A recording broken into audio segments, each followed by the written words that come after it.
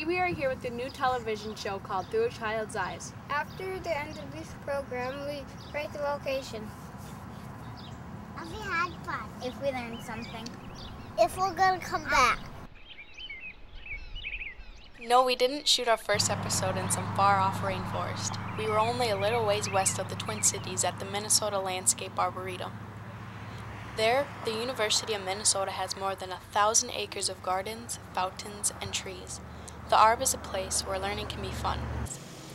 The Stick Castle was last year's big attraction at the Arboretum, the Big Build. The Big Build took nearly a month to complete, but thanks to the Arb's time-lapse cameras, we accomplish it here for you in about 2 minutes.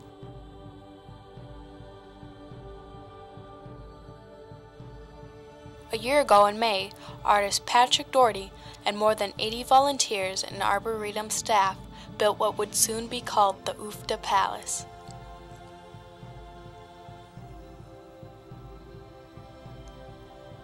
The Big Build is made up of thousands of twigs, branches, and saplings woven and twisted together. Not a single nail or peg was used in the entire structure.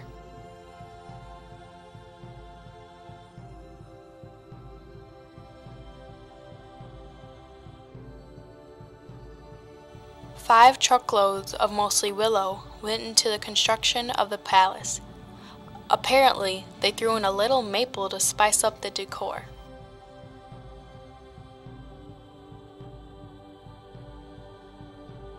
Mr. Doherty has built more than 175 twig structures over the past 20 years.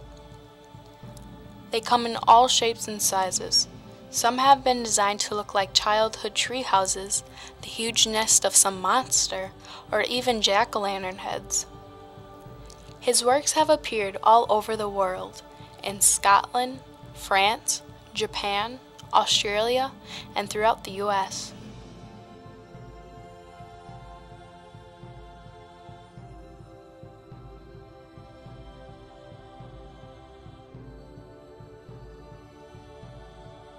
Don't wait too long to see the UFTA Palace.